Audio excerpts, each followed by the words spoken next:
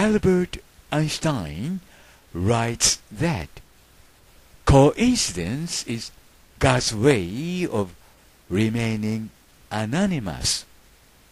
Then I, Hiroshi Hayashi, understand that the most convenient word for skeptics is coincidence. By using this word, skeptics keep away all mysteries from their knowledge. Here is another story of it. アインシュタインはこう書いています。偶然というのはね、神のやり方なんだよ。そうすればね、神は自分の名前を匿名できるからね、と。つまり、神は神の仕事を誰にも知られずにできるからね、と。で、会議主義者たちにとって最も便利な言葉は偶然という言葉です。偶然という言葉を使えば、どんな謎も封印することができます。ここにもう一つの例があります。Hiroshi Hayashi浜祭りジャパン。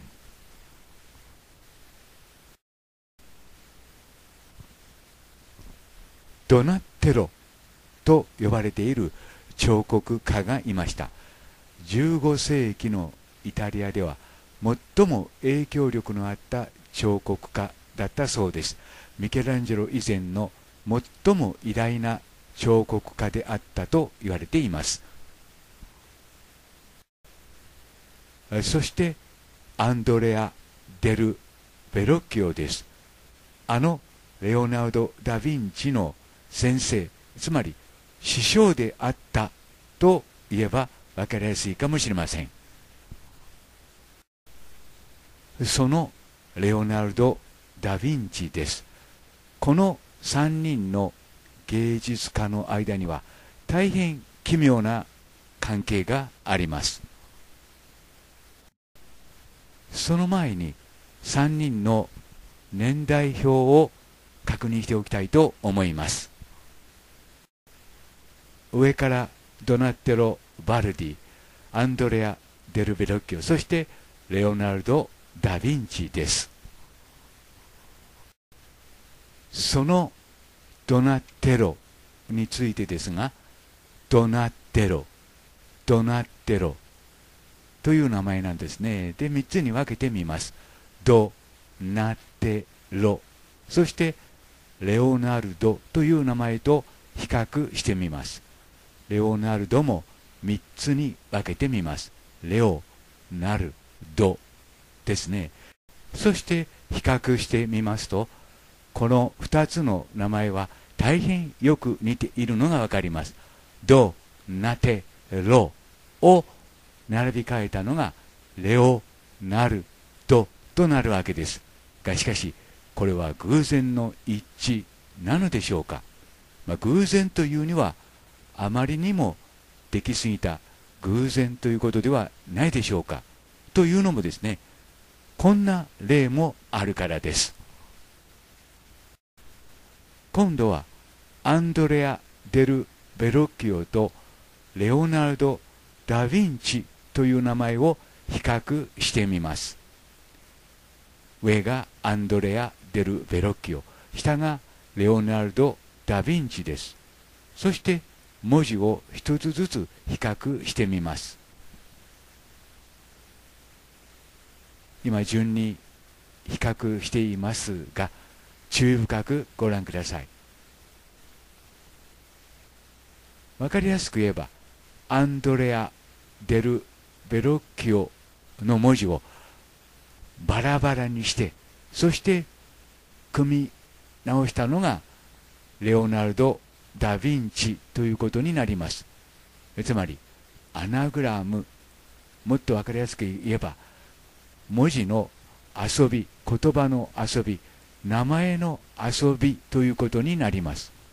ただ H だけはレオナルド・ダ・ヴィンチの方にはありませんが、 H そのものは発音には影響ありません。 H があってもなくてもアンドレア・デル・ベロッキオです。ともかくもこれはもう偶然とという枠を超えているのではないでしょうか。つまりレオナルド・ダ・ヴィンチという名前はアンドレア・デル・ベロッキオのアナグラムであるということになります。で H を省略しますと 100% ということになります。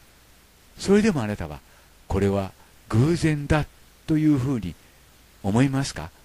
言い切ることができますか？こんな例もあります。皆さんご存知のモナリザです。モナリザですね。でそのモナリザを並び替えてみるとマーズプラスアイアン、つまり火星とイオン、つまり時の神ということになります。あるいはサンラミアともなります。ラミアの息子という意味になります。わかりやすく言えばレオナルド・ダ・ヴィンチは言葉の遊びによって作られた名前、さらにはモナリザという名前も言葉の遊びによって作られた名前ということになりますが、となるとどう考えたらよいのでしょうか。ドナテロがレオナルドになった。そしてアンドレア・デル・ベロッキオがレオナルド・ダ・ヴィンチになったということになります。ドナテロという彫刻家はただの彫刻家ではありません。森本聡さんがこんなコメントを寄せてくださいました。ドナテロ作のマグダラのマリアについて違和感があったので考察してみました。画像を色のみ変化させてみました。そもそもこれは木彫りなんですかね。もともと 3D プリンターで制作して木のように加工して遊んでないですかね。髪の毛はかつら的に制作っぽい。おでこのあたりの髪の毛の影、首周り、裏はどうやって彫るんでしょうか。背中の髪の毛はどうやったら彫れるのか。また髪の毛が浮いているところもあれば肩から下は完全に密着しています。何の技術でしょうか。これ男じゃないですかね。木彫りですよね。長年ミュージアムで空気にさらしておいて素材に変化がないんでしょうか。喉元のくぼみ、誰かの絵で見た気がします。右手や左手にかかる髪の毛、すごい技術ですよね。浮いてますよ。足も永遠です。頭頂部を現場で見てみたいですね。違和感があります。乗せているっぽい。何枚かの花びらにも見えます。何気なく歯が生えてますよね。髪の毛は完全に浮いています。頭頂部一体木彫りならこのような割れ方はしないと思います。顔の艶と腕のパーツの艶が明らかに違います。腕の艶はまさにペータ像ですね。腕、指はギリシャ彫刻そのものですよね。髪が浮いているくせに顔面にも密着していて後付けの感じがない。しかし腕のテカリ加減がすごい。左肘の先端付近に到達している髪の毛は接着剤のような垂れた痕跡があります。へそあたりから下の色温度が違います。これは照明の関係ではなく素材が違うと思います。これはすごいテクノロジーのもとに制作されたものだと思います。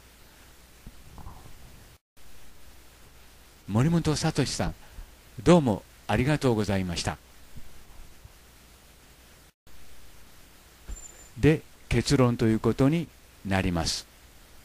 偶然も一つだけの場合は偶然ということになるのかもしれませんが、しかしその偶然が2つ続くとちょっと待てよということになるのかもしれません。しかし3つ偶然が続いたらもう偶然ではない。その向こうに神の意志があると私は判断します。ここでは名前について考えてみました。ドナテロという名前はどこかレオナルドにつながるということですね。つまりこれもある種のアナグラムではないかと私は考えています。あるいはこれ一つだけでしたら偶然ということになるのかもしれませんが、今度はアンドレア・デル・ベロッキオとレオナルド・ダ・ヴィンチの名前を比較してみますと、そうは言えない。イコールドナテロもひょっとしたらひょっとして1500年後のイエス・キリストの操り人形であった可能性も出てくる、あるいは出てきたということになります。そしてその流れは言うまでもなくミケランジェロ・ブアノレティへと続いていきます。それはともかくもドナテロがまずいて、そしてレオナルドという名前ができた。そしてそのレオナルドと今度はその先生であるアンドレア・デル・ベロッキオとつながる。すなわちドナテロとアンドレア・デル・ベロッキオの名前を足して2で割ったのがレオナルド・ダ・ヴィンチという名前になると考えられるということになります。つまりレオナルド・ダ・ヴィンチという名前そのものも捏造された名前ということになるのではないでしょうか。Bye for now.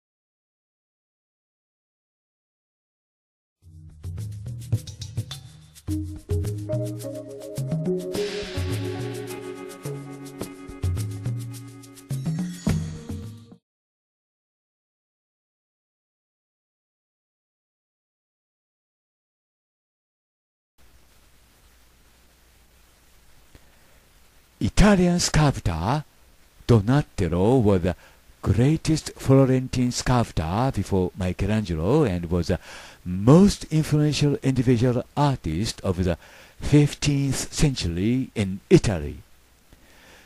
Born in Florence, Italy around 1386, sculptor Donatello apprenticed early with well-known sculptors and quickly learned the Gothic style.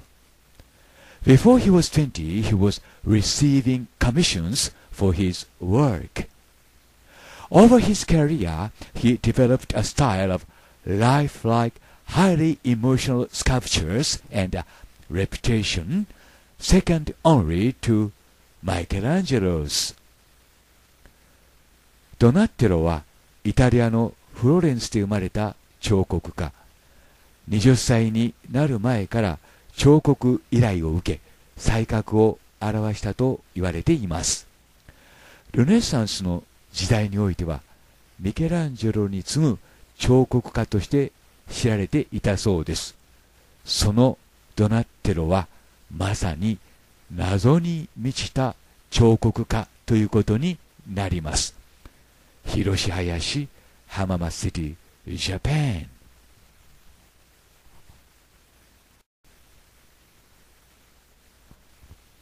ドナテロは2体の預言者像を残しています。1体はひげのない預言者、これがその像です。そしてもう1体はひげのある預言者像です。右がそのひげのある預言者です。なぜひげにこだわったのかということなんですね。で、左の像と右の像を比べてみてください。一応ビアード、顎ひげと私の方で翻訳しましたけども、口ひげも含まれます。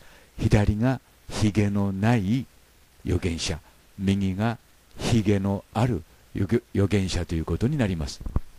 ひげ、ひげ、ひげ、このひげが私はキーワードかと思います。つまりミケランジェロとダ・ヴィンチの絵を総合するとですね、ひげのあるイエスは替え玉イエス、ひげのないイエスは本物のイエスということになるからです。それについての動画はこのシリーズの中で紹介するとして、このドナテロもまた大変謎に満ちた芸術家ということになります。一番左の像は髪の毛もひげもない像ということになります。このコンセプトはダ・ヴィンチの描いた絵のそれと一致します。全く何もない顔、髪の毛をつけた顔、それに少しバリエーションを加えてひげをつけた顔、これら4者は全く同じ顔です。細部の照合は別の動画でしていますので、興味のある方はどうかそちらをご覧になってくださいが、さらに興味深い事実が分かりました。上がドナテロ、下がレオナルドです。で、このドナテロの文字を並び替えてできた名前がレオナルドということになります。アナグラムです。比較してみてください。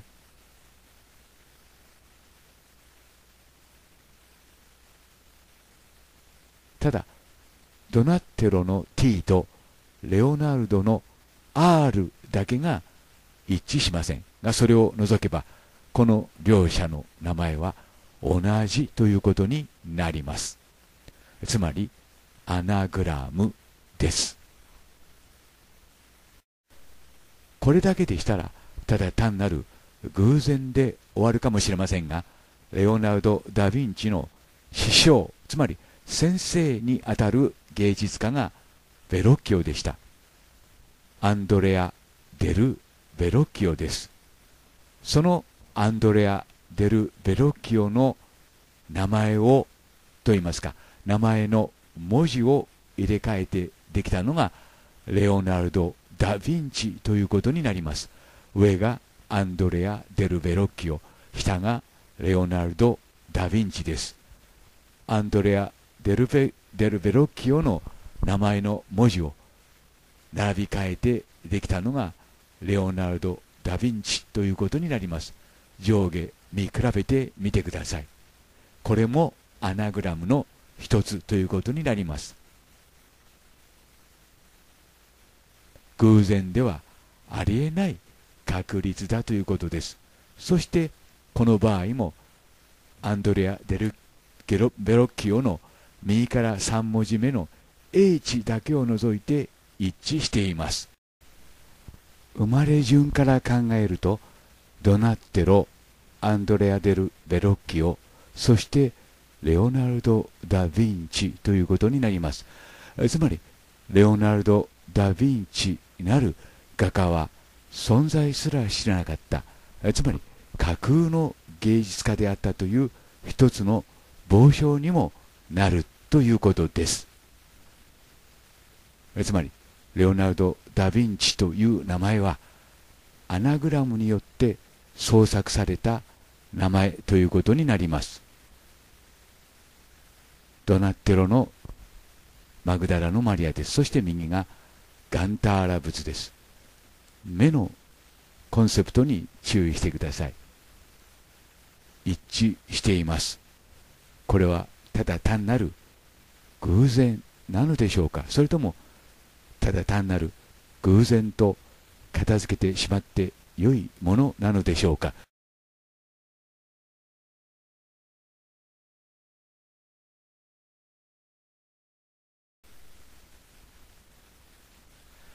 Ancient Sumerian goddess Inanna may also have been associated the brightest stars in the heavens, as she is sometimes symbolized by an eight-pointed star. In the earliest traditions, Inanna was a daughter of En, the sky, Ki, the earth. In later Sumerian traditions, she is a daughter of Nana, the moon god, and Ningal, the moon goddess. Inanna, or Ishtar, or Maria of another name, has eyes in eyes. Here is its proof and evidence. スメールの女神中の女神、イナンナは、八方向の星で象徴化されていることからもわかるように、天の最も明るい星で表される。最も初期の伝説の中では、イナンナはアン、つまり空とキー、つまり地の娘である。後のシュメールの伝説によれば、イナンナはナンナ、つまり月の神とニンガル、つまり月の女神の娘とされる。月の神と月の女神の娘ということになる。そのイナンナは目の中に目がありました。その証拠と証明。Hiroshi Hayashi JP。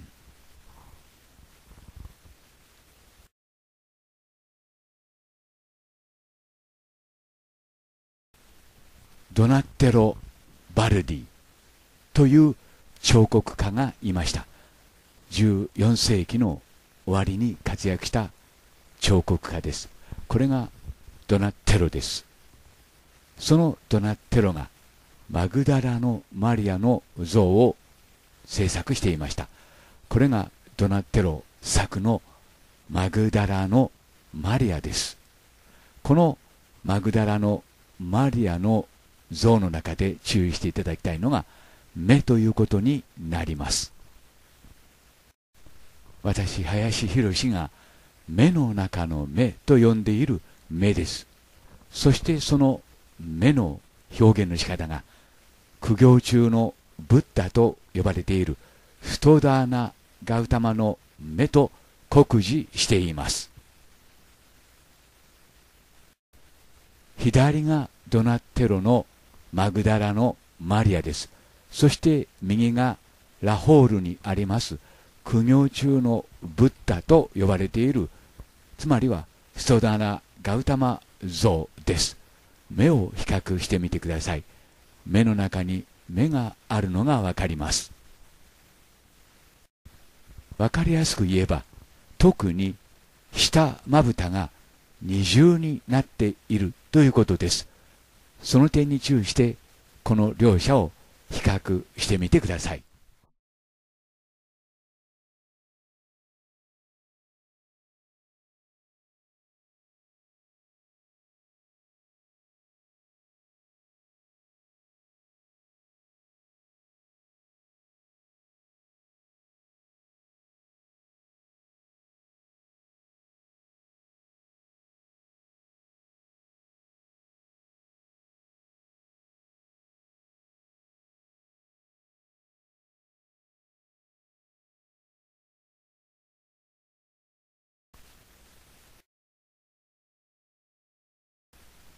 I am Alien さんという方からこんな情報をいただきました。タートルズというアニメはご存知でしょうか。映画化もされ、アメコミを原作とするアニメーションシリーズで人間と亀のミュータントがエイリアンや悪と戦うといったところです。ドナテロ、ラファエロ、ミケランジェロ、レオナルドの4体がいるのですが、原作者は何かをインスパイアされていそうでゾクゾクします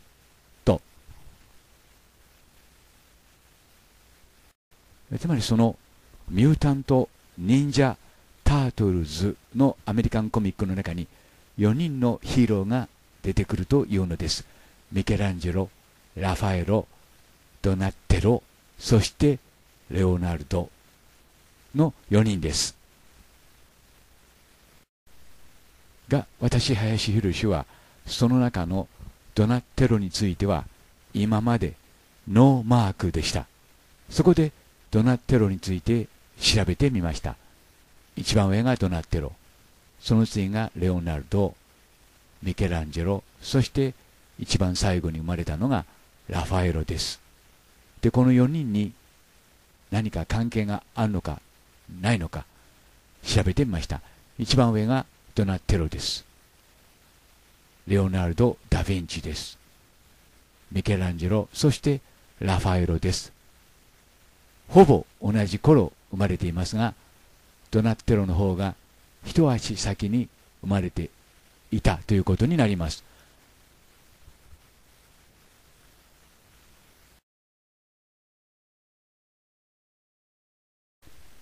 ドナテロはルネサンス初期のイタリア人芸術家、彫刻家で、フィレンツェ共和国出身で、出生名はドナート・ディ・ニッコロ・ディ・ベット・バルディであると。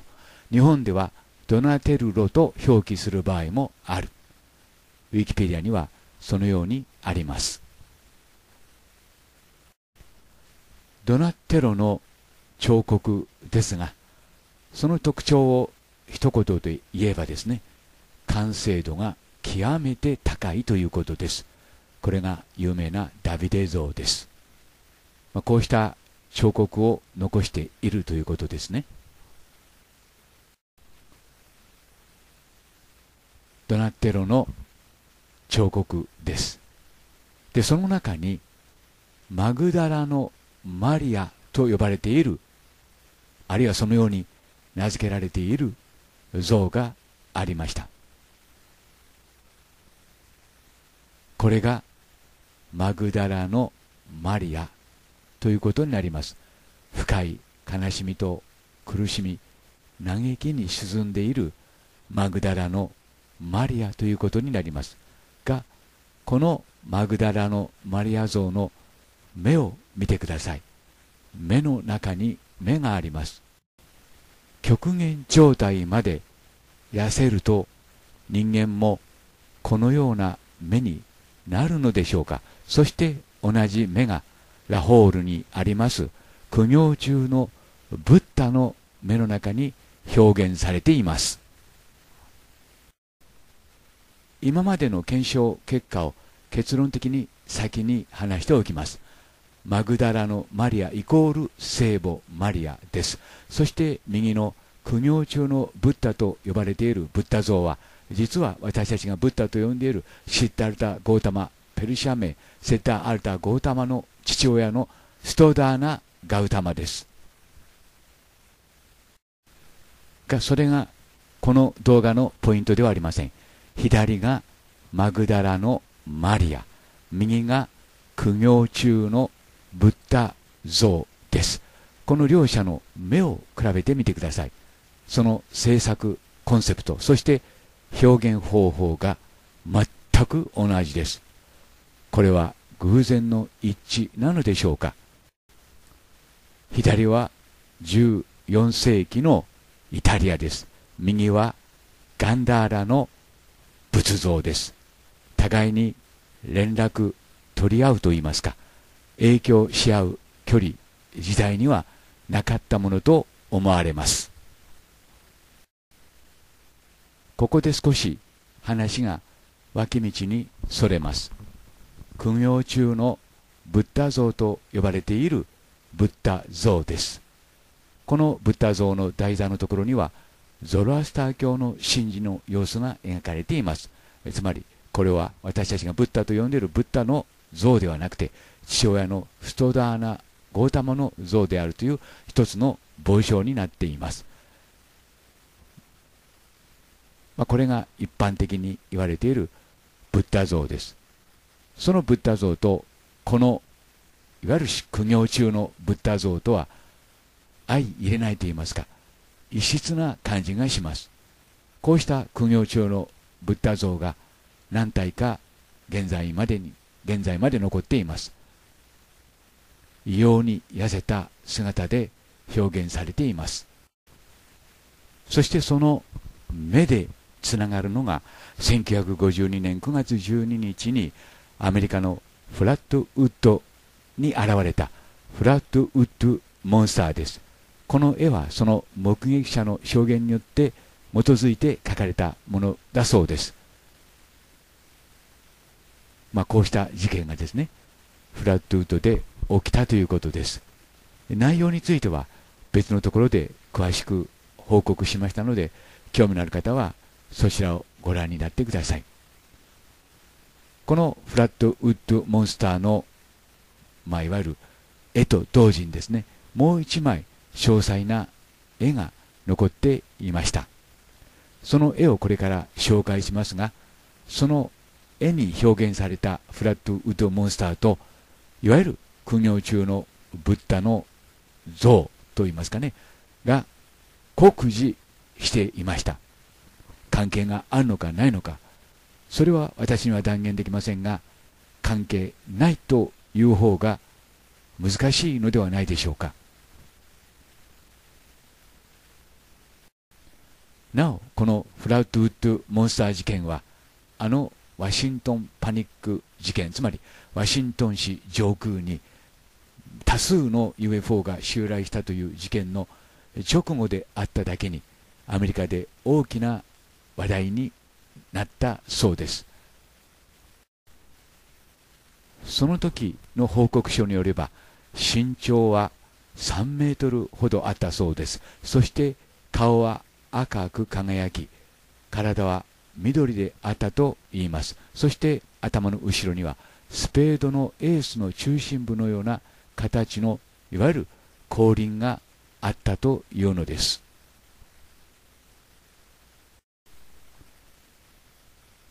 これがその目撃者と左が目撃者の証言によって描かれた絵ということになります。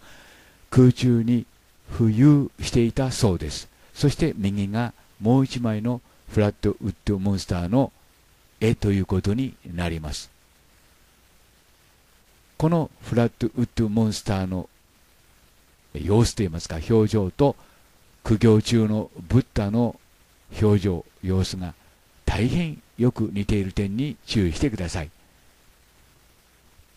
胸、腕の描き方ですね。そしてガリガリに痩せていて指が長いという点ですね。そして筒型の乗り物に乗っていたと。この筒型の乗り物はですね、アステカでも発見されています。で、特に注意していただきたいのが目ということになります。目の中に目があるといった雰囲気です。そしてこの体にも特徴があります。人間の骨格とは違うように見えます。胸と腕をつなぐ腱もあるようです。そして後頭部のですね、付け根から肩にかけて人間にはない三角形の腱が走っている点にも注意してください。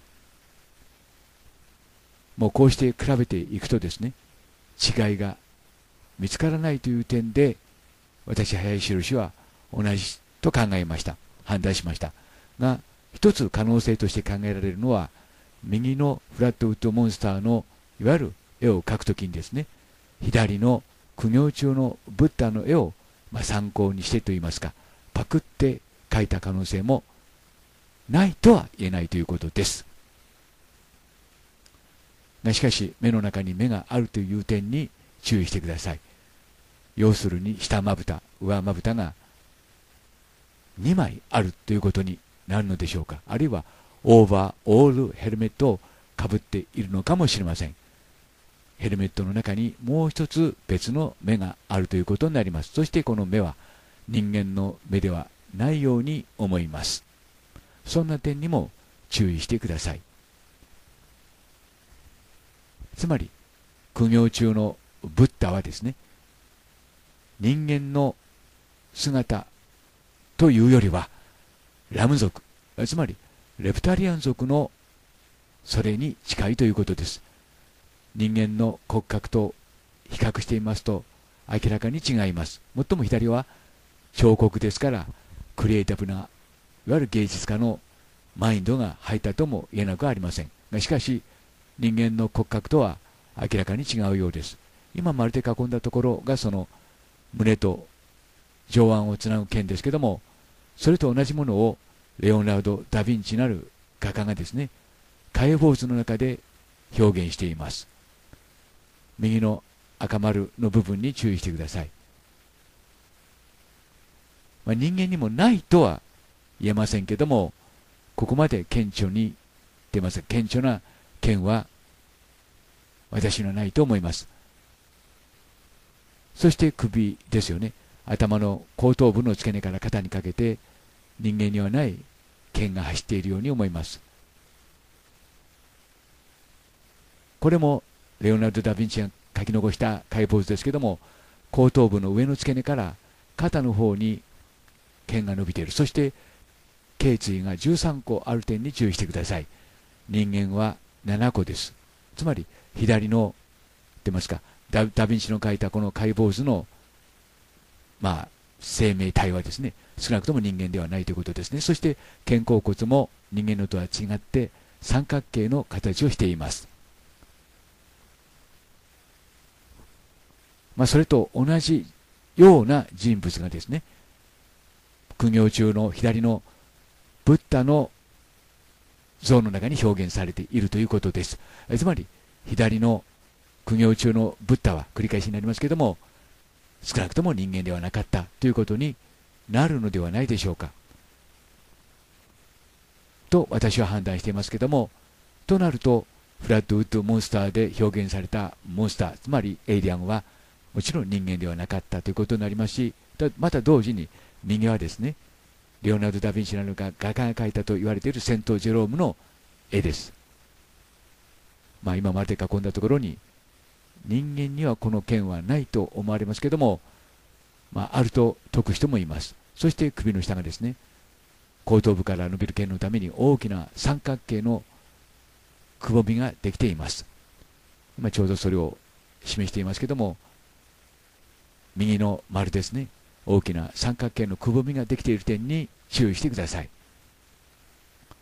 レオナルド・ダ・ヴィンチはこのような形で1500年後のイエス、つまり今から500年前のイエス自身を表現したということになります。このような形で苦行中のブッダはといいますか、このようにですね表現されています。一見すると同じ像に見えるかもしれませんけども、別々の像です。異様に痩せ細った像であるということですね。そしてその像がフラットウッドモンスターの像の様子、骨格と一致するということです。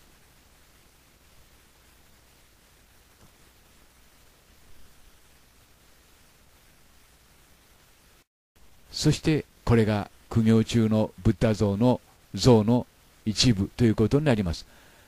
この像がですね、目の中に目があるということを皆さんに最も分かりやすいかと思いまして、この像を取り上げてみました。目の中の目に注意してください。上まぶた下まぶたが二重になっている点に注意してください。そしてその中に目があるということですね。私が目の中の目と呼んでいるその目ということになります。今矢印で示したのが、下まぶたということになるのでしょうか。その上に眼球があります。もう一度フラットウッドモンスターと苦行中のブッダの目を比較してみてください。